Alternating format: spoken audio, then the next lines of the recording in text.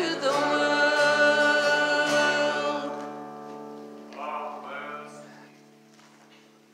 Please be seated.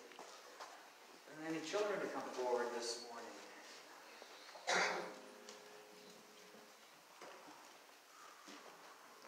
We don't need to sit up there today. We're gonna be right out here. So we're gonna talk about the Advent candle this morning.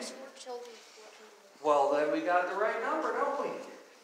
Well, today we are on our fourth candle this Christmas season in our Advent wreath. The first candle, we're gonna go ahead. You want to light the first one? We're gonna just read. Oh, wait. Oh, no. Here, use this one. No. Well, not right now. All right, so the first candle that we light is a purple one, and we light it for the theme of hope. Yes, hope. Because we have hope that something new is coming this Christmas time. And it's a time for hope and celebration. Go ahead, Melanie. Let's light the next one. The second one was for love. Or joy. Well, not love. It's going to be a purple one. So let's bring it up here and light one of the purple candles. The second candle we lit was for love, and that is the love of our Father and God in our lives. You're going to do joy? Okay, so the one we did last week was joy, and which is apt because we're going to be looking at a song that talks about joy today and how excited we can be with God, and that's the pink candle. But today, we're going to talk about peace. Something amazing happens. Have you ever... Let's see, what's the best place? Have you ever sat in front of a campfire or in front of a wood stove and had a hot cup of chocolate or a nice cup of tea or something, and you're like, this is amazing, right? Everyone go do the owl. Yeah. At Christmas time, we celebrate the peace that comes with Christ. That in our lives we have this inner peace that everything's going to be okay. It's all going to work out.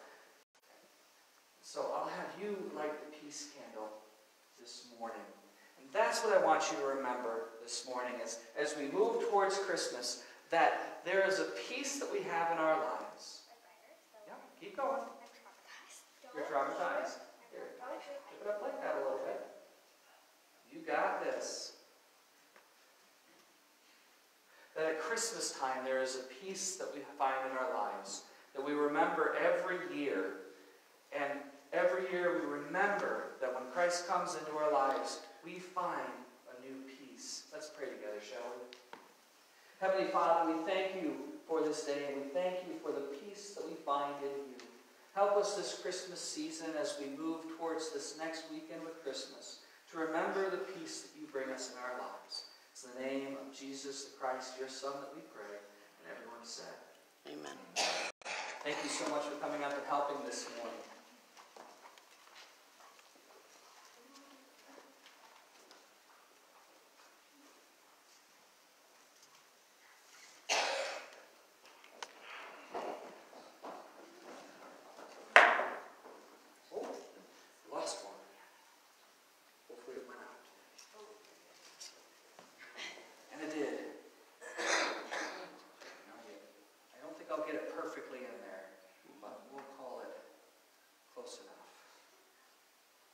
Join me in prayer. Lord, may the words of my mouth and the meditations of all of our hearts, Lord, may they be found acceptable in your sight, O Lord, our rock and our Redeemer. Amen. Well, today we continue our Christmas series in which we're looking at some of our classic Christmas hymns, the songs of the season.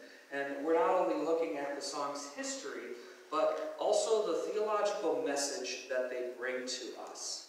Our songs, all of our songs have meaning.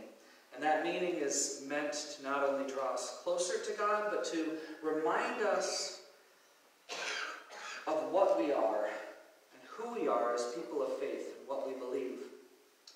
And while many Christmas songs are known by most people this season, whether you're Christian or non-Christian, As an astute follower of Jesus Christ, it's in our best interest to know what we sing and why we sing it. So last week we looked at the classic Christmas hymn, O Come, Emmanuel.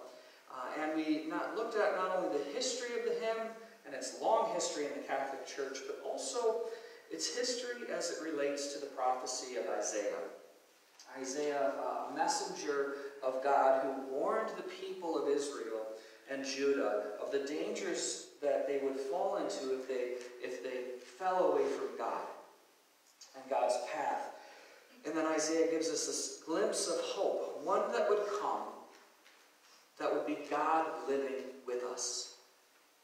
This week, we turn to a controversial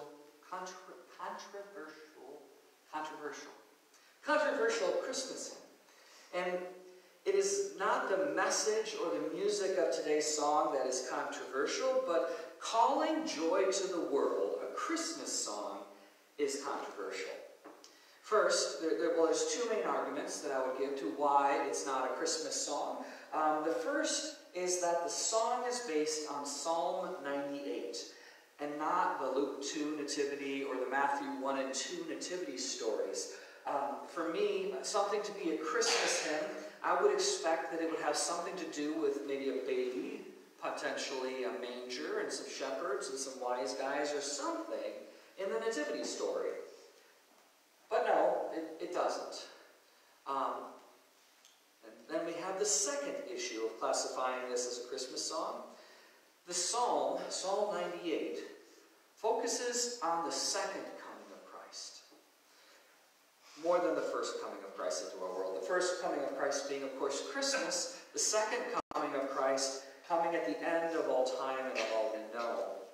Regardless, though, the song Joy to the World is one that is sung at Christmas time as well as at other times along the year.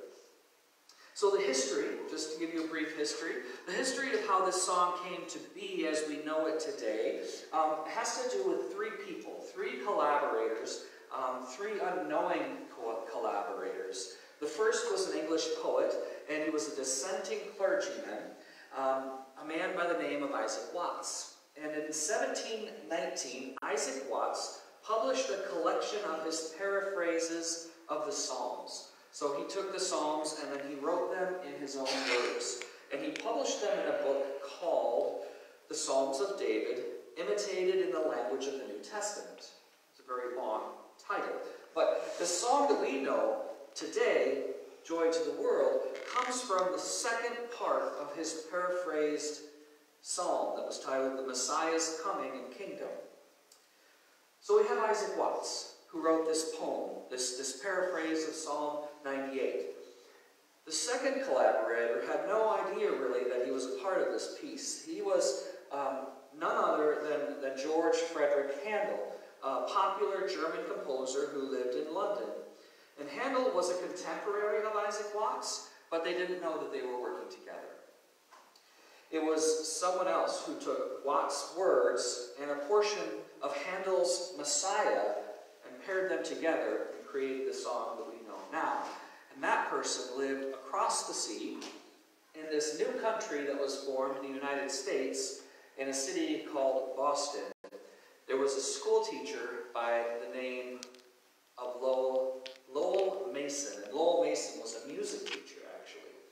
And Mason was an influential musician of his time, and he published his own version of Watts' words paired with Handel's music. And he published it in 1837, over 120 years after the poem was written. Occasional Psalms and Hymn Tunes was the name of the work. And now, so many years later, we find ourselves with this treasured Christmas/everyday hymn based on the Old Testament psalm, set to the music composed by the English composer Handel and pieced together by a music teacher in Boston. Would you sing it with me this morning? Joy to the world, the Lord is come. Let earth receive her King. Let every heart prepare him room, and heaven and nature sing. sing, and heaven and nature sing. Beautiful. We'll get to it later. We'll sing the whole song later in the service. With a song on our hearts, let's turn to the scripture that influenced it. Psalm 98, and see what the author meant for us to know about this new song that we are to sing. So starting in verse 1 of Psalm 98, we find these words. Sing to the Lord a new song, for he has done marvelous things. His right hand and his holy arm have worked salvation for him. The Lord has made his salvation known and revealed his righteousness to nations. He has remembered his love and his faithfulness to Israel. All the ends of the earth have seen the salvation of our God. The psalm begins with the theme for the text. There is a new song that we're supposed to sing to God. And the reason for this new song is because of the things that God has done. Marvelous things is how the author describes it, because God has done marvelous things. We're to sing a new song. Interestingly, the Hebrew word that is used, that's translated into marvelous things in English, has a very specific meaning to those today, and also to those who would have heard it all those years ago. Marvelous things, the Hebrew word that translates into marvelous things, meant the things that were done directly by God.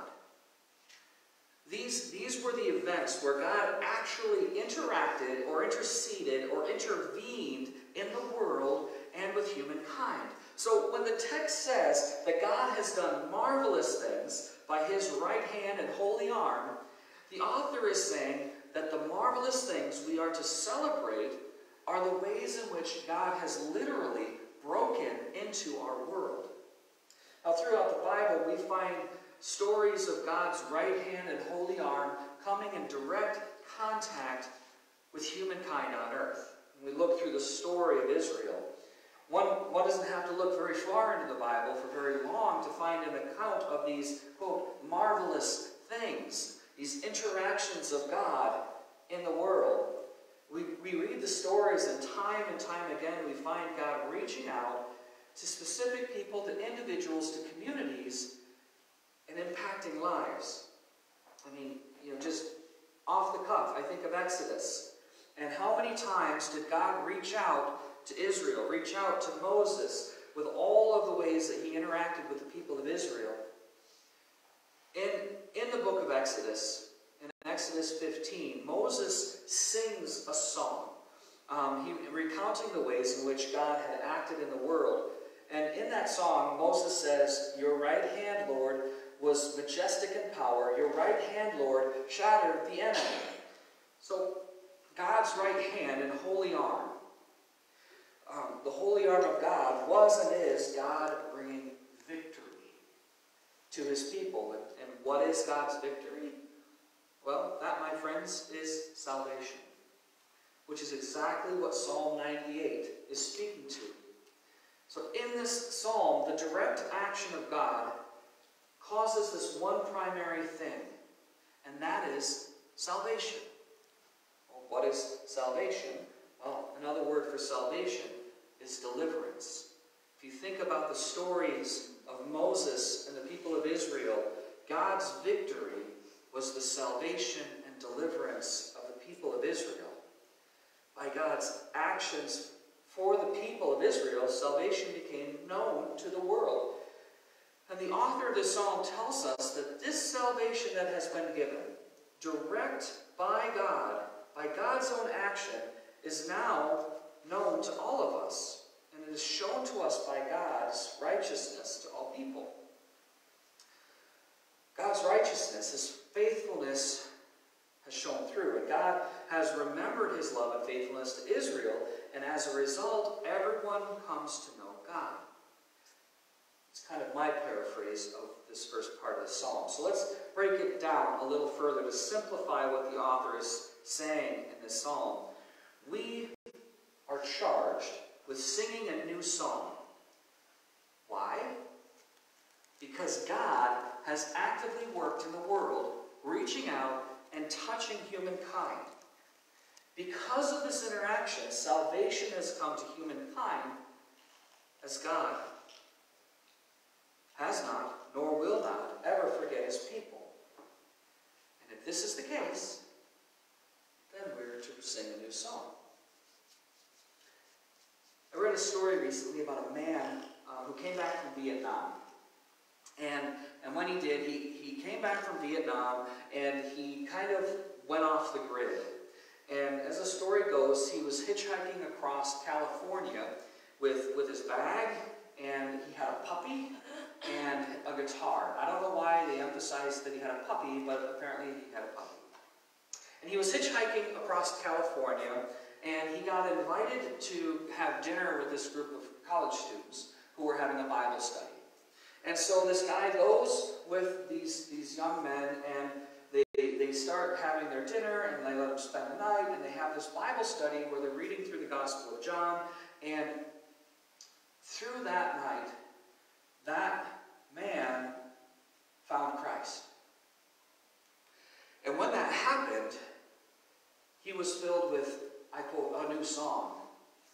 Actually, many songs that he started to sing and play on his guitar. So much so that the next night, they found him in the coffee shop playing his guitar and singing these new songs of God that he had found and discovered, and how his life had changed. And I know that sounds so cliche of a story, but I think it illustrates why we sing a new song. When God actively interrupts our lives, the old songs, the songs we always sang, they just don't cut it anymore. For each of us here who have had that kind of experience, that divine moment in their life where they recognize God working in our lives, I ask you, remember what it was like? How when you experienced God, everything looked new. It was like you were looking at the world through a new pair of eyes.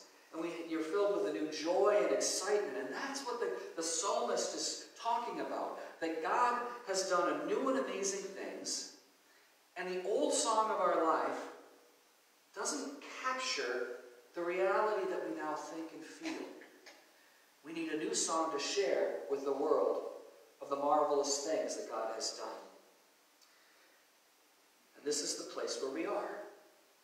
In each and every song, poem, or writing that speaks of singing a new song, we find this theme. Something has changed. We're now different. And the song, the poem, the writing that we were before no longer tells the story or the message that needs to be told. Sing a new song, because who we are now is not who we were then. And that song that we sing should be great. So let's look at how the psalmist says we should sing. In verse 4, shout for joy to the Lord, all the earth. Burst into jubilant song with music. Make music to the Lord with the harp and the sound of singing, with trumpets and the blast of the ram's horn. Shout for joy before the Lord the King. We're called to sing a new song, not for the sake of updated music, but as a response for the ways in which God has actively worked in our lives and world. Not a song of remembrance of the way things were, but a song of the new way that we now exist with God. How we sing is almost as important in my mind as what we sing. It was so important in the early Methodist movement that John Wesley actually wrote directions for singing. Did you know this? He wrote directions for how we're supposed to sing. And it was so important in the Great Awakening that it was printed in the earliest hymnals on the front page so that everyone knew how to sing. To this day, if you find a United Methodist hymnal, the first page is John Wesley's directions for singing. And I'm not going to read them all to you because there is VII many. But this was his directions for singing. Directions for singing. that this part of divine worship may be more acceptable to God, as well as more profitable to yourselves and others. Be careful to observe the following directions. I'm going to skip the first few. Start with direction number 4, which says, sing lustily and with good courage. Beware of singing as if you were half dead or half asleep, but lift up your voice with strength. Be no more afraid of your voice now, nor more ashamed of it being heard than when you sung the songs of Satan. Directive number 5, sing modestly. Do not bawl so as to be heard above or distinct from the rest of the congregation, that you may not destroy the harmony, but strive to unite your voices together so as to make one clear melodious sound. I like this one, directive number 6. Sing in time. Whatever the time is sung, be sure to keep with it. Do not run before nor stay behind it, but attend closely to the leading voices and move therewith as exact as you can, and take care you sing not too slow. This drawling way naturally steals on all who are lazy, and it is high time to drive it out from among us, and sing all our tunes just as quick as we did at first. 7, above all, sing spiritually. Have an eye to God in every word you sing. Aim at pleasing Him more than yourself or any other creature, in order to attend strictly to the sense of what you sing, and see that your heart is not carried away with the sound, but offered to God continually. So shall your singing be such as the Lord will approve of here and reward when He cometh in the clouds of heaven. What we sing and how we sing it has always been important to all of the religious groups that branch out of the Judeo-Christian faiths. Our earthly music must line up with the event that we are singing about. We would not sing a slow ballad at a celebration of the resurrection of Christ. Right? We're not going to come in on Easter morning and sing something really slow and in a minor key. Just as we would not sing an upbeat praise song on Good Friday when we're mourning and remembering the death of Christ on the cross. The what and how of what we sing need to match. This is because the what we sing and the how we sing leads to the why. To praise God, to commune with God, and to experience God as a community. The author of this psalm begins to teach us how to sing. Recalling the what we're about to sing of is the marvelous things that God has done. How God has changed our lives. How we're called to sing a new song. So to begin with, we are to shout for joy to the Lord. Which is a fun way to start any song, right? With a scream and shout. Just so we are all on the same page here, let me explain to you what a shout meant in biblical times. The Hebrew verb that means shout in this text means a couple of different things. First, it's used to describe shouting as a war cry. We don't sing like that, do we? A war cry, like show me your war face kind of yell. When I think of this, I think of the yell of an angry person screaming at the top of their lungs. So I don't think that's exactly the meaning we're supposed to take. The second meaning of the Hebrew word of shouting is the shout of triumph over your enemies in the Hebrew. And this is like in the movies when there's been a great battle, and at the end of the battle there's 20 people who are left alive and they're all on the same team and they all scream. That's the shout of victory. That they've won the day. Again, I don't think that's exactly what is meant here. Because the third meaning in the Hebrew is the one that I'd like us to work up, and that is shouting in worship. And this is not the only place in the Psalms where we're instructed to shout in worship. Recall Psalm 41 where it says, clap your hands, all you nations, shout to God with cries of joy. This is the kind of shouting that we are called to make, to cry out in praise praise to God because we are singing a new song, one that is made to express the joy we have because God has done a new thing and the world has found salvation. Interestingly enough, this new song that we are to shout out is not meant to be sung alone, as verse 4 says in the text. It says that all the earth should burst into jubilant song with music.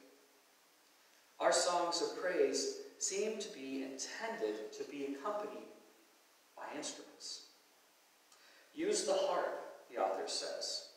And when I envision a harp, I envision that large, half heart-shaped thing with the Greek girl in there doing this number, right? Because that's what's in the TV shows.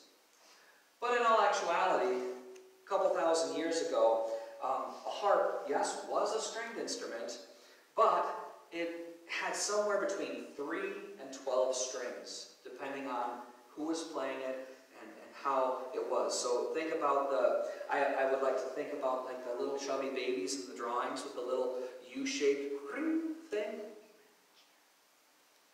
because that's biblical, little chubby baby angels.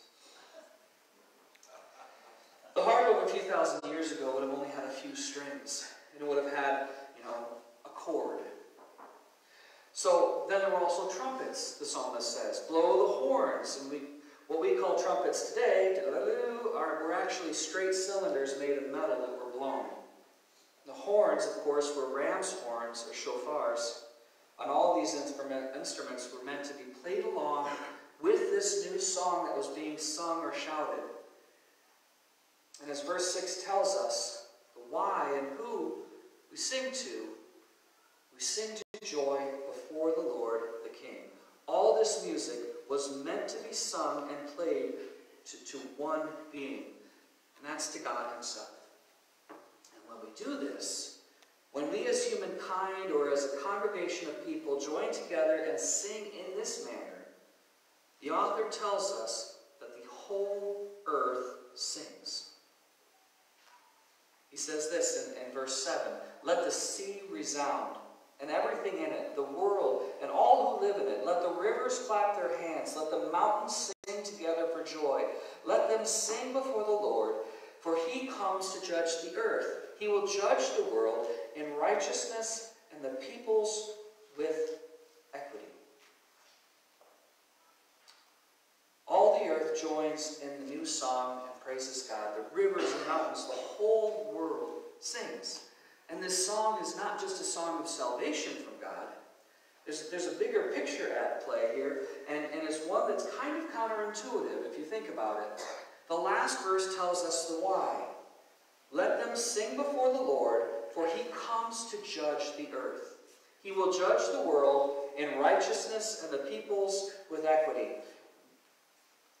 The world rejoices, all of creation rejoices, not simply because of salvation, but because God is coming back again. And in that coming, God is going to judge the whole world and all peoples. And you might think, why would I shout for joy if I'm going to be judged? Well, we view judgment as the prelude to punishment in our time today. But the people of this time were being judged by leaders who didn't have righteousness, who didn't treat people fairly, who didn't treat people in fairness. And so to look upon a God that was going to come back again, who was going to judge the world in a good way, was going to judge individuals who were faithful, with righteousness and honesty and integrity. It was completely different than the judgments they were living in life. And so it was a cause to rejoice. Finally, to be recognized. Finally, to be judged for who I really am. Not for what the world's leaders tell me that I am. It was cause for celebration. Today, as we live in the time where Jesus has already come into the world, into our world, during the first first coming. We celebrate Christmas, but we know that Jesus was already born. We know that the world, all of creation, will one day be judged with this righteousness and fairness when Christ returns again.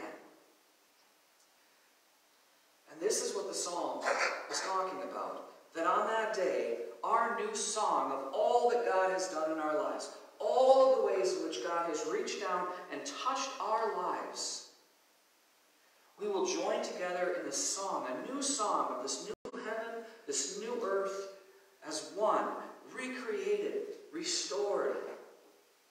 And we will shout with joy.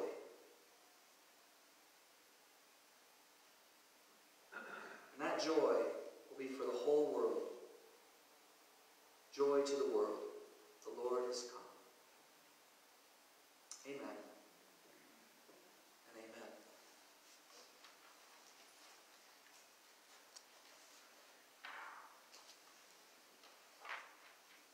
This time, we are going to move into a time of prayer, and I would ask, is there anything that you would like share together as a community of faith this morning? Yeah. We have a praise. Yeah. Scott and his family went to Chicago. Now my Chicago last night in the snow. They got there okay, as we call it. Now we got to get them home. Gotta get them home.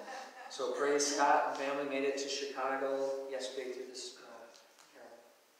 My great-grandson, Lucas Gearing, is having heart surgery Tuesday. He's 9 years old. Oh my. Carolyn's, you said grandson? Yeah, great-grandson. Great-grandson. Great-great. Somewhere in there.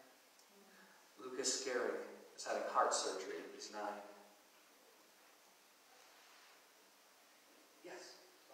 Prayers for my nephew who lives in North Carolina. He's been with us for a week, and he's on his way back home this morning. Prayers for safe travels. What's his name? Dennis. Dennis. Safe travels for Dennis. Yeah. I have a praise and a prayer request. I'm happy I'm better. Over COVID and over everything, so I'm better. But my sister Karen, who is usually here, is in the hospital. She's having problems breathing. She has COPD.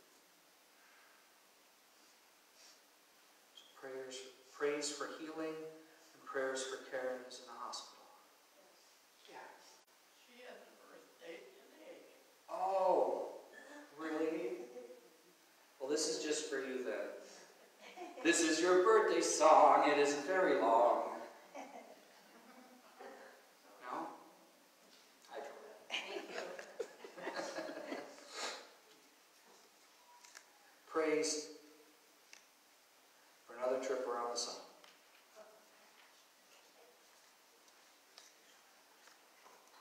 Anything else this morning? All right, let's go to God in prayer. Heavenly Father, we do thank you and praise you for the way that you are present in our lives. Lord, I ask that you would help us to sing a new song. That when we experience you in our lives, that when we see your working around us, that we would be filled with the joy that we have, a knowledge and a peace that passes all understanding because you are present. Help us to sing a new song in our lives for you. And let it be true, Lord, from our hearts. God, as we gather and come before you in prayer as a community of faith, Lord, we have so many things on our hearts as this time of season is trying and wearing on us all. We ask that you would be with Lucas Gehrig, Lord, and his heart surgery that's coming up, that you would just be with the doctors, the nurses, the staff, and everyone involved, that your healing would come. Lord, we ask prayers for Karen this morning as she's having trouble breathing and she's in the hospital. Lord, we praise you and thank you for your presence. We thank you for family coming to visit, for Scott's safe travel to Chicago, that you would help him to get all the way home, Lord. To Dennis as he travels, Lord, from North Carolina or to North Carolina, that you would present and keep them safe. Lord, we're thankful for the ways in which you heal us. And Lord, we thank you for our birthdays and our opportunities to live one more day with you. God, we thank you for all of the ways that you are present, Lord. And we pray all of these things to you in the way that your Son Jesus taught us when he said, Our Father, who art in heaven, hallowed be thy name. Thy kingdom come, thy will be done, on earth as it is in heaven. Give us this day our daily bread, and forgive us our sins, as we forgive those who sin against us. And lead us not into temptation, but deliver us from evil. For thine is the kingdom, and the power, and the glory forever.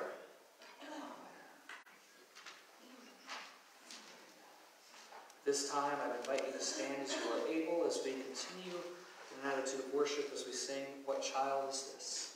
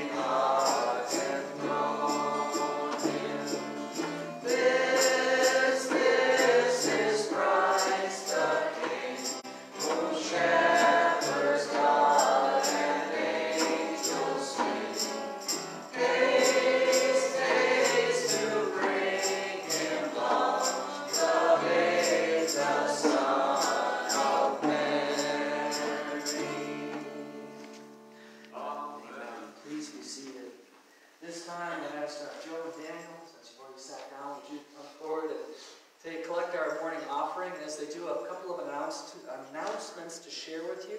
First and foremost, next weekend we will have one service. It's going to be on Christmas Eve on Saturday at 4 p.m.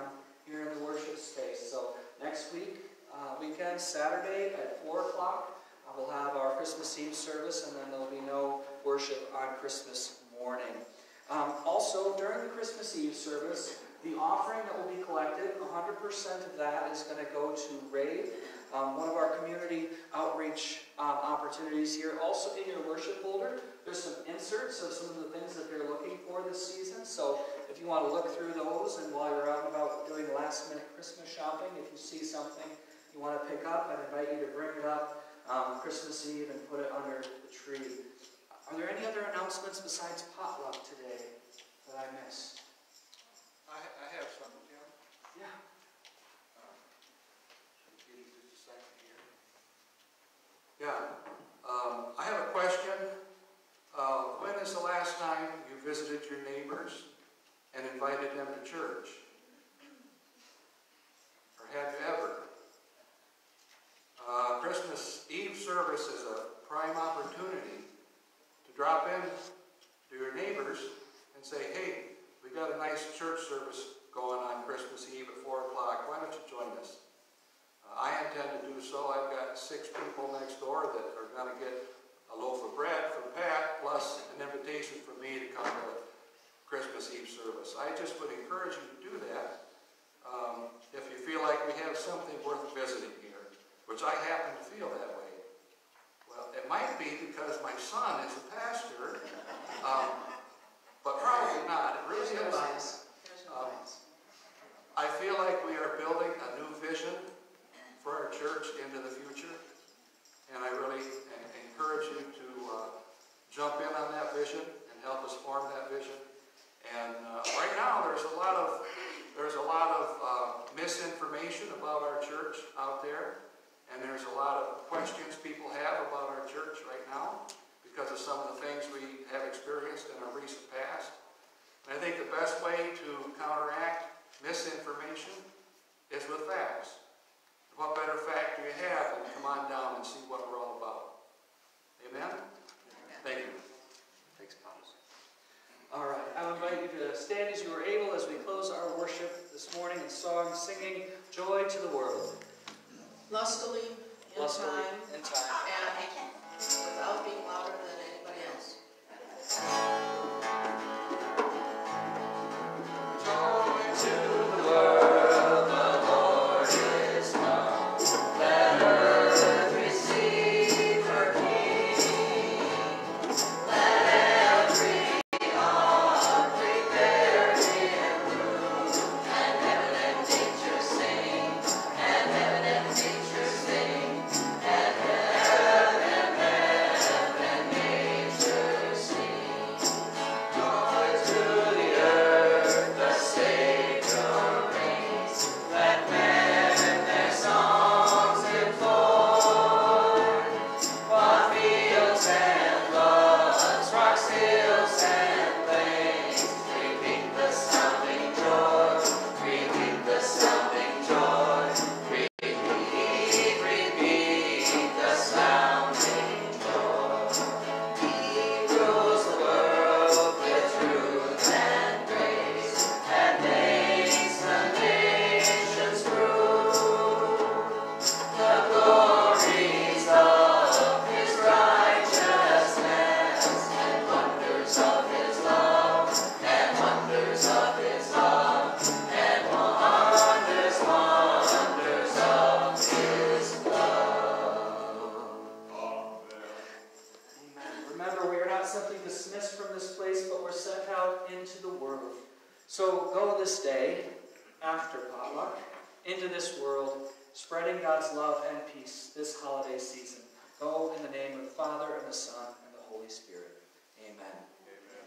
Amen.